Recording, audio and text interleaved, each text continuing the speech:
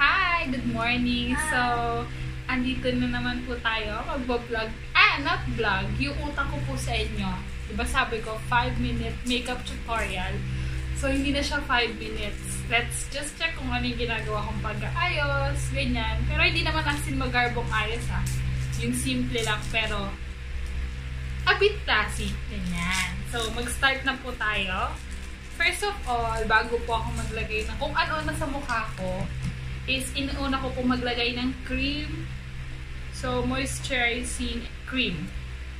Ito siya, yung Mio. Dati kumpleto pa to. Meron akong panghilamos, panglagay sa panghilamos, tapos cream, tsaka yung toner. Pero sa ngayon, dahil napakamahal niya, cream na lang yung natitira sa akin. So, syempre, lagay tayo ng konting amount. Yan, ito siya. Yan. Then, syempre, lagay sa mukha. Diba?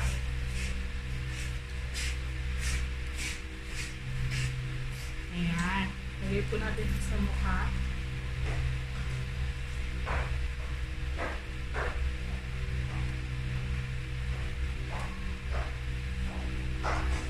Bago ako maglagay niya.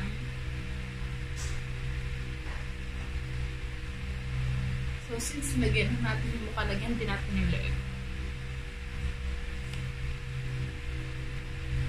Yan.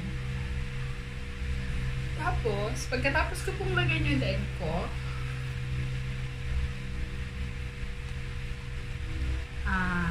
ito naman, pulbo. Kasi wala kasi akong ginagamit na pressed powder or something. Pulbo lang po, tama na yun. Para tipid. So, ito siya. Diba? Pulbo po yun, hindi siya pressed powder. Pulbo ng pamilya. Napakalaki po niya. Nakamuti na mukha. Hindi? Hindi naman. O dahil dun sa ilaw. Sa ilaw. Yan. So, after ng pulbo, syempre mamimili ako kung concealer, hindi ko na siya kailangan. Total, nagpulbo na ako. So, may isa pang concealer.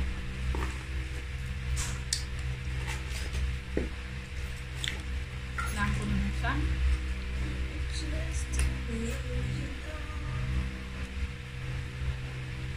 Hindi ko talagang puti ng mukha. Mga ba akong aswang? Parang mas maputi yung mukha ko doon sa'yo. Ano ba? Parang yun lang yung tingin ko. Ay, hindi nga. Malinaw kasi yung camera. Yan. So, after ko pong magpulbo,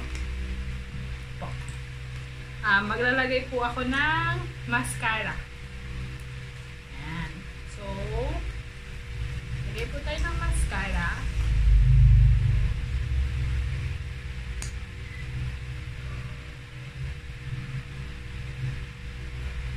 Para lumantik yung kilay. Yan.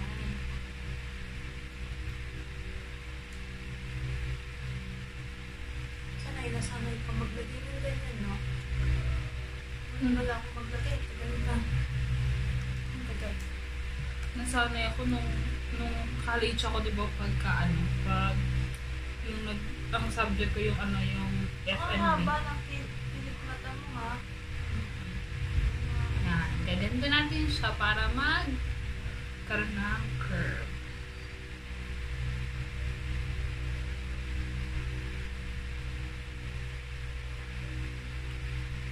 Ano ba yun? Sige naman ito. Yan. So, meron na po akong mascara. And this is from, baka naman siya, ilang beses ka na namin ini-endorse. True. And then, after that, so, ito po yung favorite color ko ng lipstick. Hindi ko na po maalala yung brand kasi nawala na yung pinaka talagang lalagyan niya. Pero maganda po siya. Matagal din po siyang maalis yung kulay sa labi. It's matte as well. Matte lipstick siya. So, ito siya. Diba? Cute! Yan. Suggest po kayo kung anong magandang gupit kasi nagbabalak na akong magpagupit. Gusto niya naman po niya yung Dora. So, ito.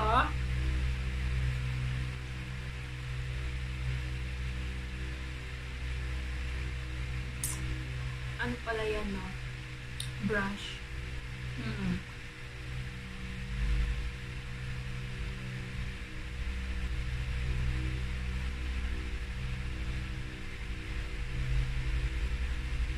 Ayan. Bukas masali.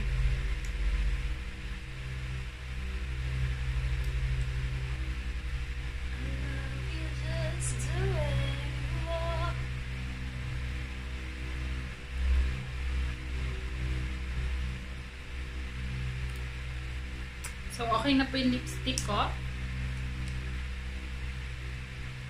Yan. Pag nagmamadali po ako, ganyan lang. And after nyan, I also use lip tint. So, lip tint to, not for my lips, but it's going to be for my cheek. So, cheek, pwede siya sa cheek, pwede din siya sa lips. So, normally, hindi ko siya ginagamit sa cheeks. Luma na siya. Hindi ko na nga maalala yung, basta tango yung color niya. So, luma na siya. Hindi ko na siya masyadong nagagamit. Kasi nga, hindi, mas preferred kong gamitin tong lipstick na to. Paubos na nga siya actually. And nga, ito po, yung lip tint, gagawin ko siyang blush on.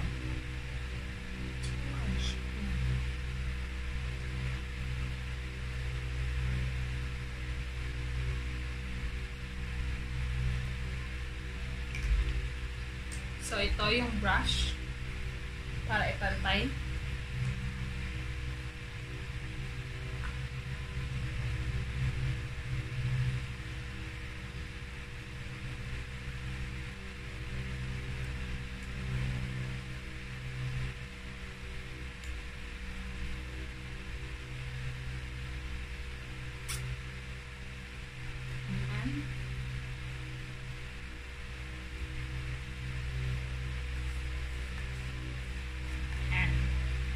So, yan. Ito po yung lagi kong ginagawa pag pupunta ako sa office. Simpleng makeup lang. Hindi naman ilang minutes yun. Pang ilang minutes yun. That's only for siguro mga 5 minutes. Parang 5 minute makeup tutorial na kaya lang siya tumagal kasi nagsasalita pa ako niyan. Paano pag nanahimik ka? Hindi na nagsalita. Ibang pananahimik. Ayan. So, ang next ko naman gagawin, gagamit ako ng ibang makeup na pwede kong paglalagay sa mukha ko. So, tatry natin itong lipstick na to. Parang mabibet ko yung color niya. Very red. So, yung mga red. Kahit hindi po ako maputi, mahilig po ako sa red. And wala akong pakialam kung anong sabihin nila. Basta maganda yun. So, maghilamos muna ako para ma-refresh yung mukha ko. Okay, pause muna natin. Hi guys! Ito na pala, nakahilamos na pala ako. pala. Ayan. So, ito po ang ginagawa ko. Charot. Ito, headband ko. In-arbor ko lang. Ano ba to, friend? Ano to, diba? Hand wash? Yes, hand wash. Maganda ba to sa mukha? Hindi. Magsabong ka na.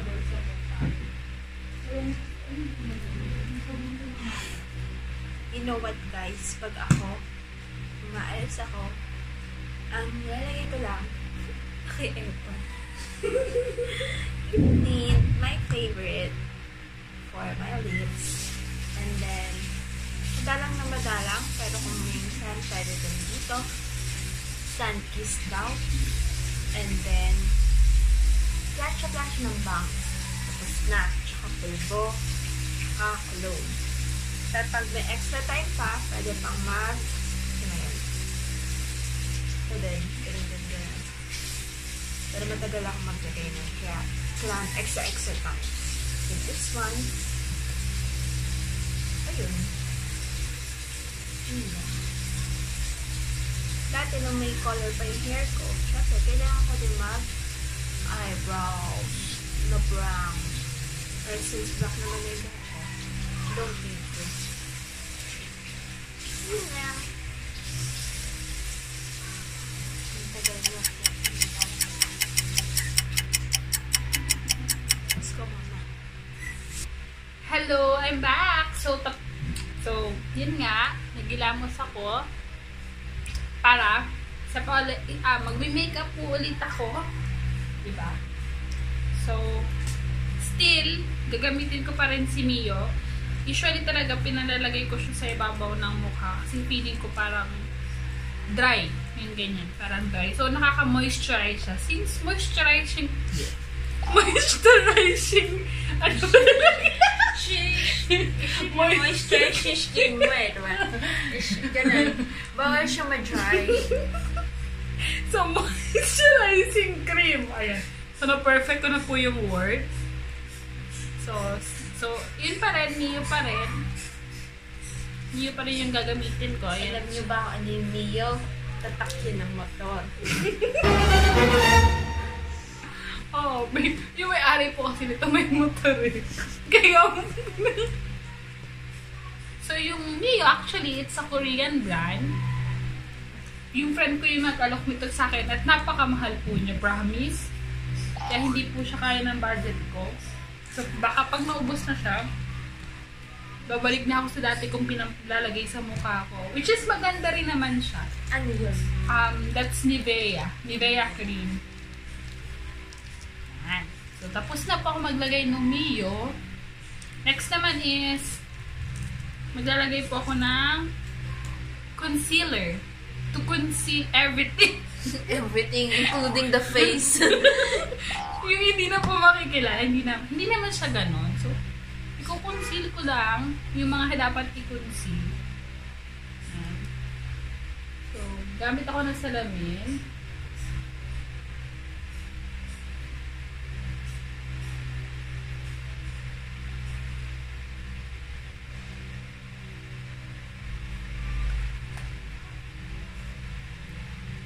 And still, this is from Showil. So, ito po yung, kung naalala nyo po yung bag raid, ito po yung nandun sa bag ko ni Bianchi, ni Kix.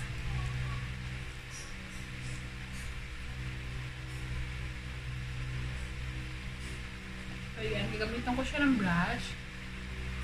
May nagturo lang po sa akin na kapag daw po tayo ay naglalagay ng concealer sa mukha, if ang brush natin is papunta sa taas, or kung nag-start tayo na ang pag-brush sa mukha is papunta, sa taas, dapat daw, laging ganun, para daw magpantay-pantay yung paglagay ng makeup. So, yan.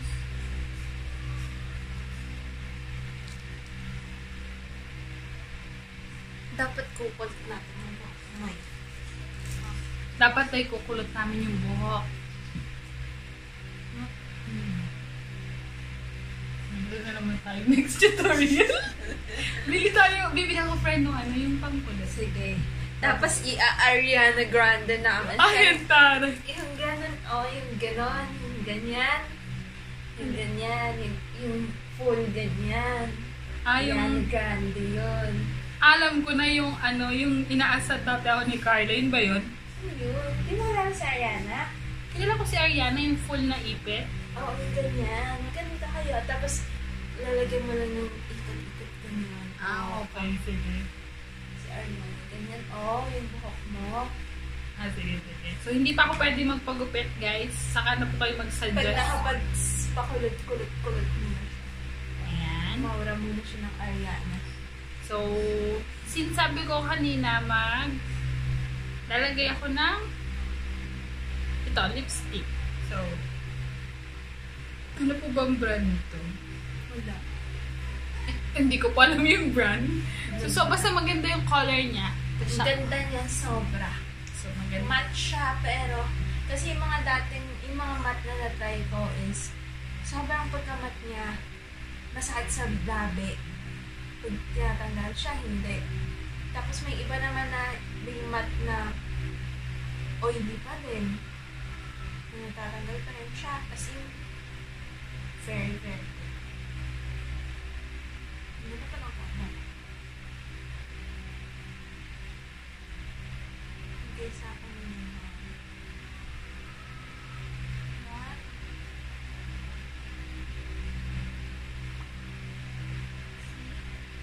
Ayan, maganda po yung color niya.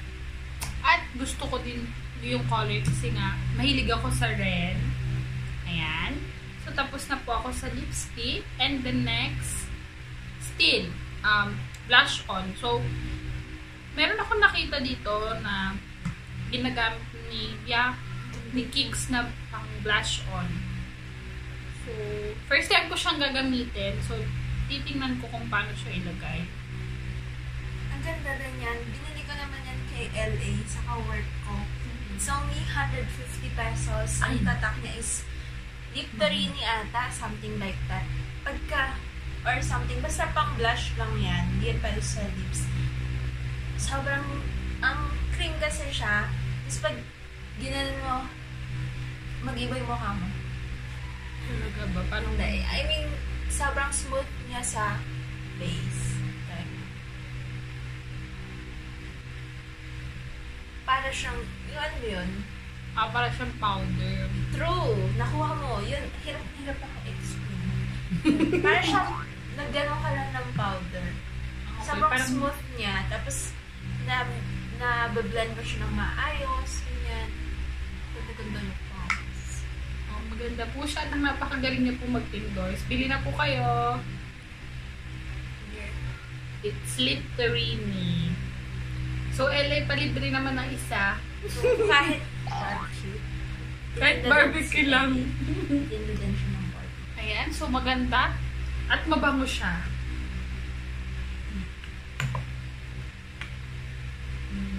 And then, meron pa rin ditong concealer, which is, hindi ko naman na siya kailangan. Kasi nga, nag-conceal na ako. Ayan. Eyebrow. Well, I really don't need this. Kasi, yan, nakikita nyo naman yung kilay ko. Napakakapal niya. So, hindi ko na siya kailangan i-enhance. Ayan, diba? Kapal, oh. Ang dami nga naiinggit siya, eh. Nagagandahan siya. So, after nun, usually, bago ako malis, naglalagay ako ng pabango. Ito yung pinaka-favorite ko na pabango. Ever since high school ako, gustong-gusto ko rin amoy niya. So, this is Pen Shop. And it's watermelon blast. Pero hindi siya amoy watermelon, amoy banana siya. Kala ko, may banana cue eh. Amoy banana siya. Kaya gustong-gusto ko yung color. Yung amoy. Oh my God. Tapos, ayan. Siyempre, hindi mawawala yung mascara. So, para ma-enhance yung kilay nating mga girls, kailangan talaga natin maglagay ng mascara. Ayan. Ang kilay. Actually, nung college ako, ang mascara, ginagawa ko din pang kilay kasi yun siya. Kasi hindi na ako marunong. Baka masira lang yung gawin ko sa kilay ko. Tsaka mas bagay sa akin yung black. Since black naman yung hair ko, hindi naman na masyadong halata yung hair color, di ba? Kaya lalong bumabagay yung red. Red lipstick.